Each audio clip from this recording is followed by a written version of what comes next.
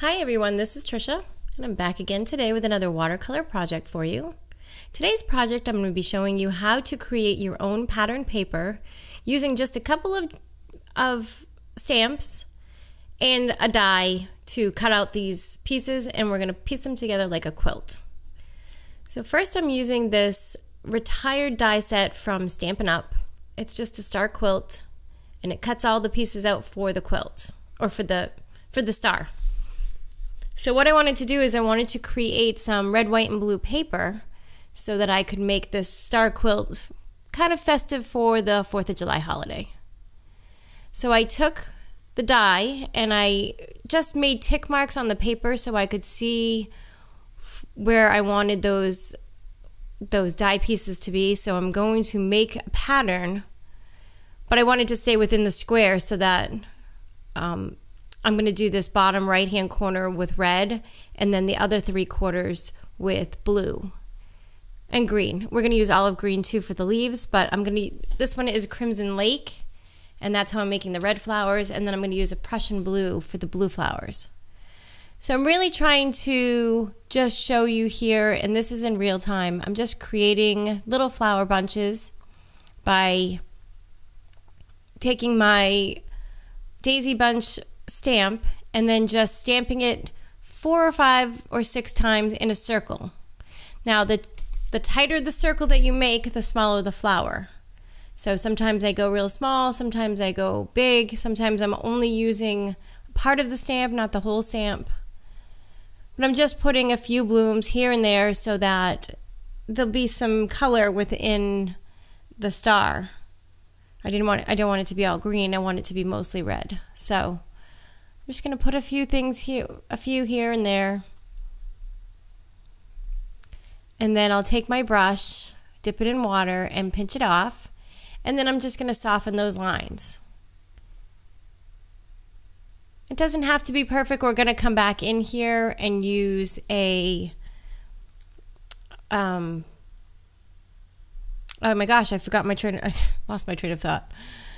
We're going to come back in with the greens and we're going to put them all around, so it's going to look like a little garden. And then once we cut all those little pieces out, you'll see that now it makes a really cool random pattern, so that when you go to do the quilt, it's a really cool background. So this first one I'm going to show you, because there's so much, I'm gonna do the red and the green in real time, and then I'm gonna speed up through the next one, which is the blue. I'm gonna speed up through that one, and because you get the idea, you don't need to watch me do this 4,000 times. I couldn't even get through it when I was trying to edit the video. So I knocked out some of these, the last 2 panels I knocked out. I didn't actually include in this video because you don't need to watch me do the exact same thing over and over and over.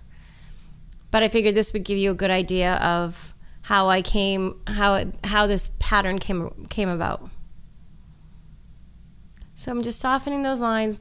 I'm bringing them out a little further than what I stamped, just to make them really look watercolory.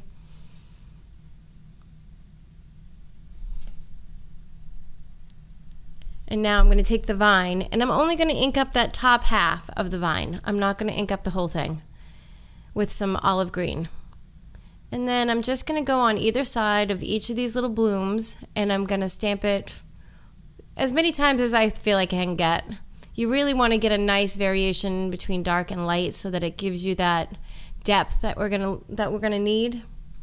And you don't want to put it too many places and not have any white space either. So I tend to just do a couple on each side of each bloom, and because there's so many, you'll notice that it does fill in the background nicely. And this is an awesome way to use your stamps to create a pattern background. You could even do a pattern and then put another focal image on top of it. When I got done with this quilt, I wasn't sure what I wanted to do with it, so the Happy 4th was nice and easy to die cut, and it didn't take away from the background, which is the focal point of the card, really. So it was hard to even put anything on it to cover any part of it up. So I'm just continuing to ink up my stamp it, and then move on to the next section. Now you notice here I decided to turn my stamp upside down and kind of go around those blooms and keep the paper stationary. You'll notice in the next set with the blue that I actually am moving my paper around, and that's actually easier for me because then I can put the blooms exactly where I want them, or the leaves exactly where I want them. And sometimes when I rotate my stamp, it kind of spirals, so it doesn't really give me the look that I'm trying to achieve. But I still like it. I still love it. I think it's still beautiful. It's just you get a different look when you move your paper as opposed to moving your stamp.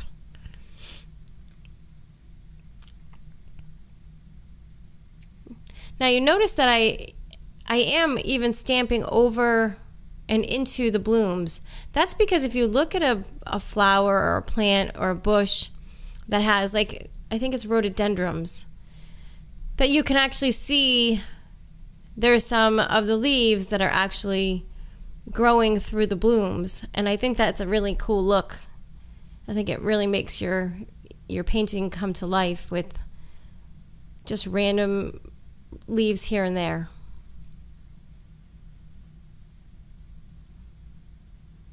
It's amazing how just a few little blobs makes a difference when you're doing here. All of a sudden now you have this little garden and it looks so cool. So now I just dip my brush in water again, and I am just going to put some water on these leaves,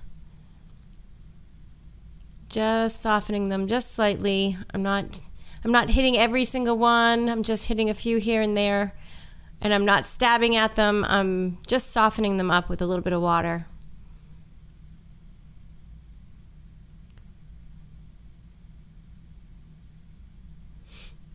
Now, sometimes my brush gets dry, or sometimes it gets a little too much color, so I want to clean it off.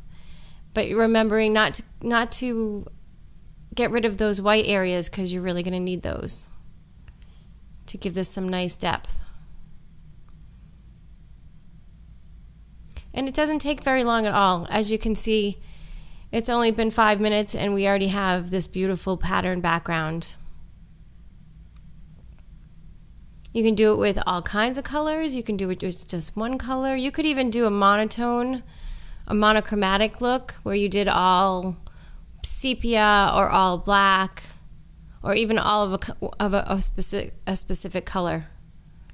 That would also look really, really cool.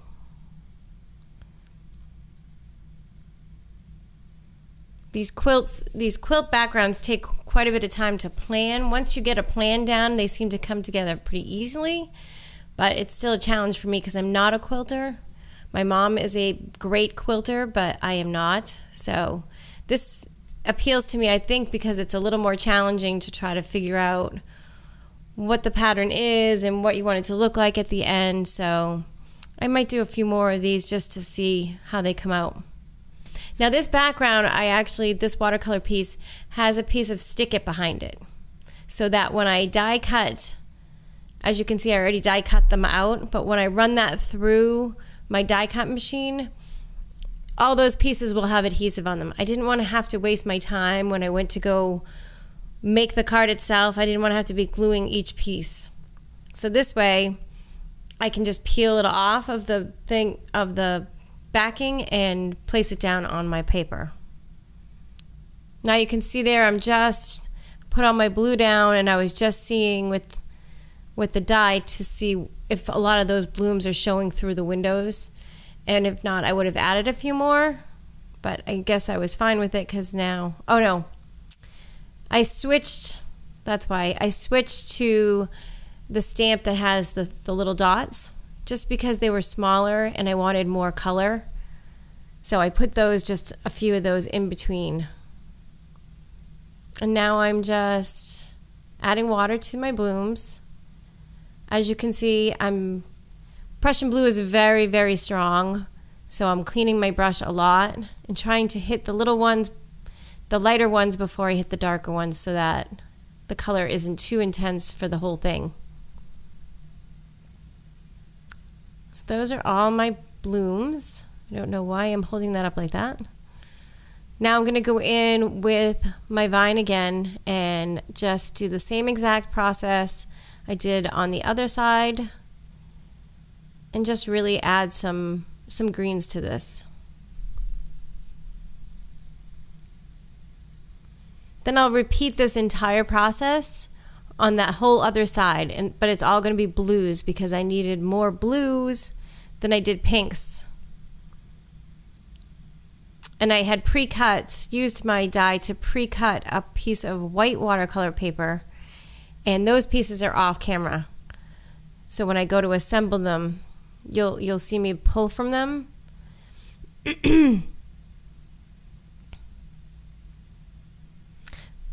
So now when I finish this piece and I go to die cut it, you'll notice that there's some sticky notes. And that's because after I die cut all the white ones and realized that I had to spend more time trying to piece them together to figure out which ones went with which ones, or which ones went where, it was hard. So as you can see in the red one, there's a piece of yellow sticky note behind it. It's a full-size sticky, and I just placed it on the back. That way when I go to take the frame, the die cut frame off, all the pieces are stuck to the sticky note, and then it actually helps with taking off the backing too. I struggled a little bit in the video with taking the backs off the white ones because I had to kind of peel them off with my craft pick. So you see here, I'm putting the sticky note on the back. That little square had fallen out, so I just picked it up and put it back where it belonged on the piece.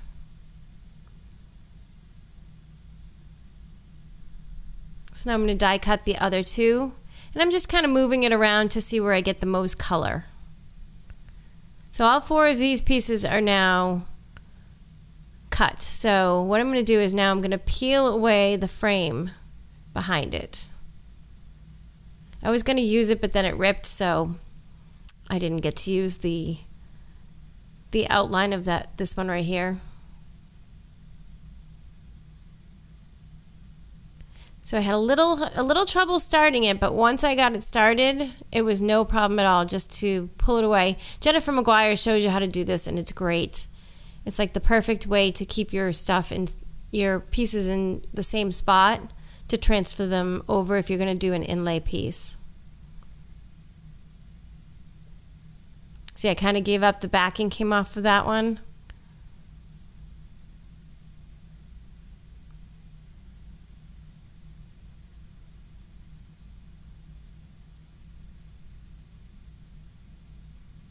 Now you see I'm taking that. Now you see all those pieces are stuck to that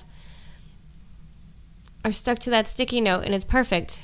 So all I have to do is pick them off and start placing them on my paper.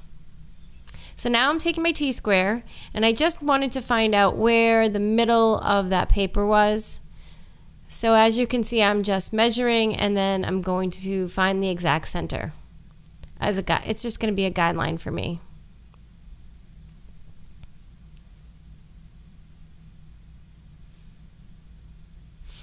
Now I'm going to build my star, the beginning of my star, using the pink pieces on the sticky note, and I'm going to line the points up with that dot, because that's the center of my paper. Now you'll see I'm going to go off the paper eventually, which doesn't really matter because I'm going to actually cut it in the end anyways.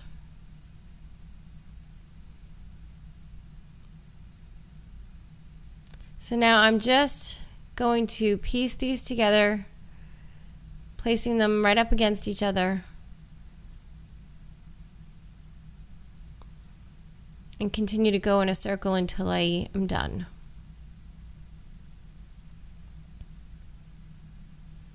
I promise you I will speed through. I wanted to do this part for you in real time,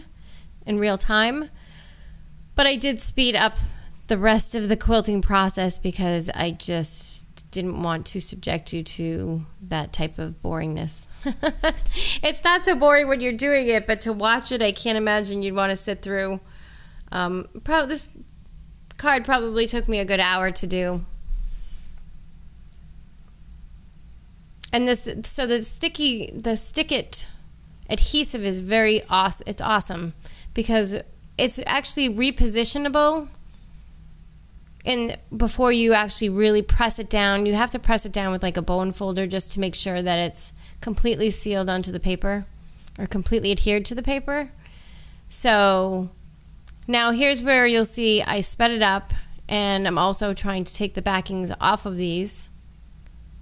Now I put them down and actually see I peeled it up and turned it around,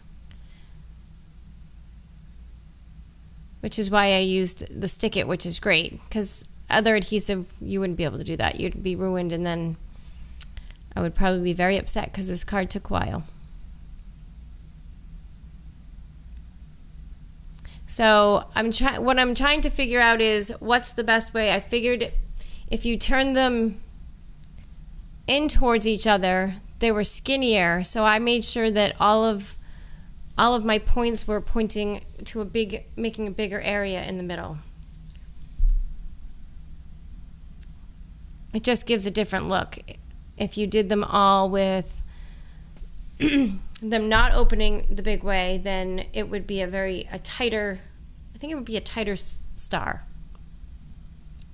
So now I'm just going around, and I wanted one layer around the star of white. Now you can see there I'm using my little sand eraser. I must have got a little bit of something on my white pieces, probably from my hands. So now here's where I'm taking the bone folder, and I'm just making sure everything is really adhered to that piece before I move on to the blues. So now I'm going to do one section of blues, and then we're going to move on. I might have showed you how the whole thing came together, but I sped it up quite a bit. I used my bone folder there on the back of the sticky note to try to get some of that Stick-It to stay onto the Post-it note and not onto my pieces because they were getting stuck and I was having a hard time with them. So this way they came off the sticky kept the backing and made it easier for me to just pick those pieces up. I wish I had figured that out before I did the white pieces, or I would have had a lot less time wasted trying to get the backings off each piece. So now I went around and did that one pattern.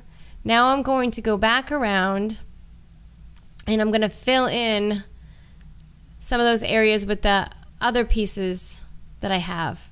And I'm just basically just fitting them wherever I can. I was kind of off camera there, as you can see, but I'm really just going around and trying to fill in the next layer.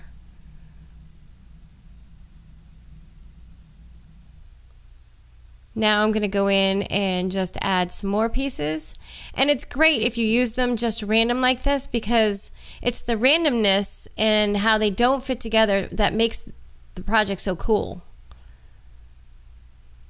Because you're really not taking from the same, not necessarily the same piece that I did, and all the patterns way different. So it really, I think, gives a really great look. And I'm just trying to use up all of those pieces that I cut.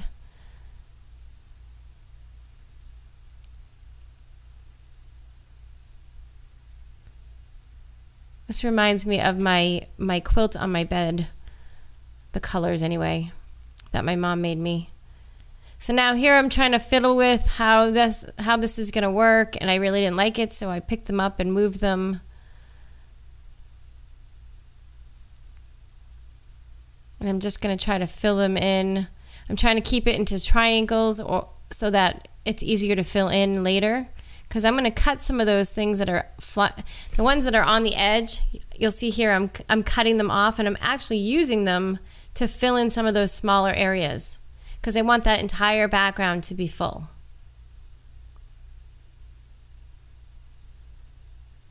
So I'll do that a few times. I'll use some of those leftover pieces if I can, but then I also use some of the leftovers from the sides. Again, it just makes a really cool look when you are using all of these different pieces and not in the same areas.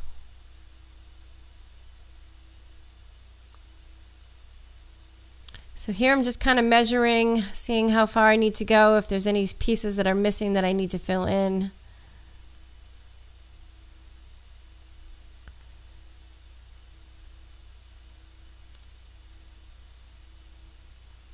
Just make sure I get all those little areas.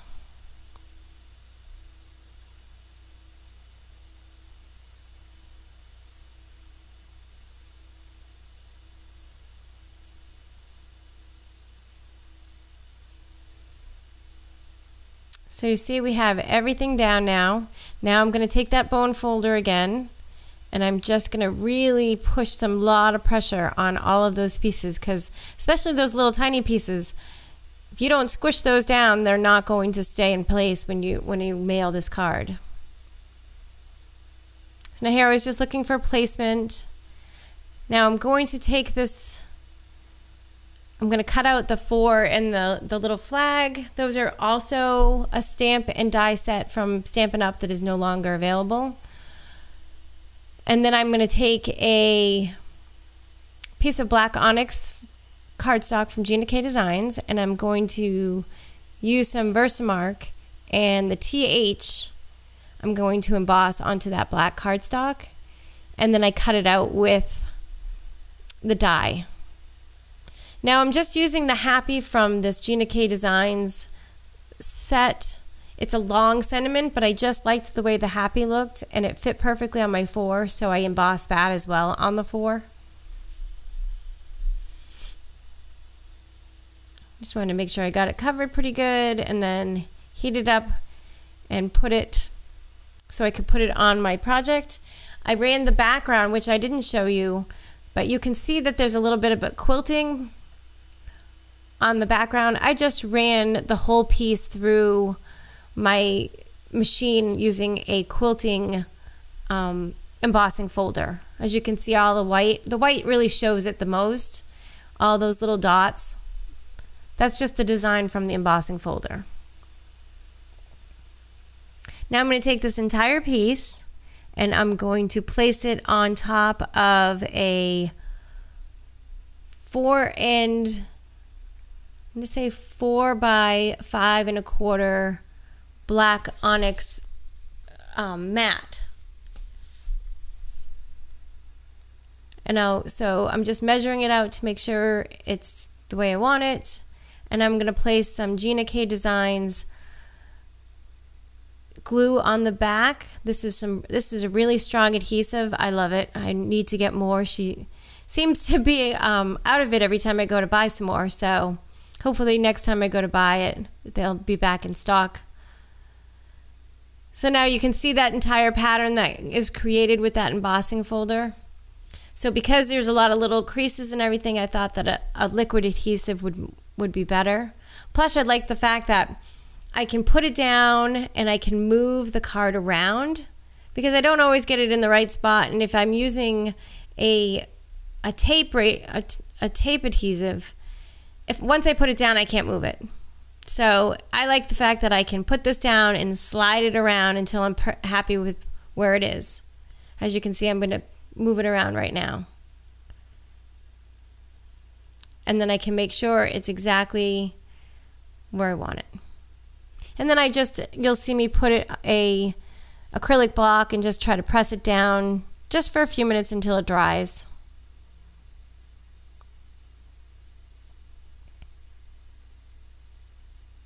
And kind of flatten it out.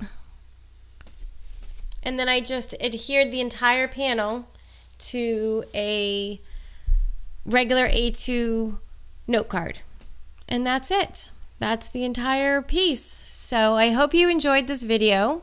I know everybody had wanted a video from my last one and I didn't have the time to get that up, and I hadn't recorded it because it was my first card, but I hope you enjoyed this one. If you want to see more videos, hit that subscribe button and I'll see you next time. Thanks so much. I hope you have a wonderful day.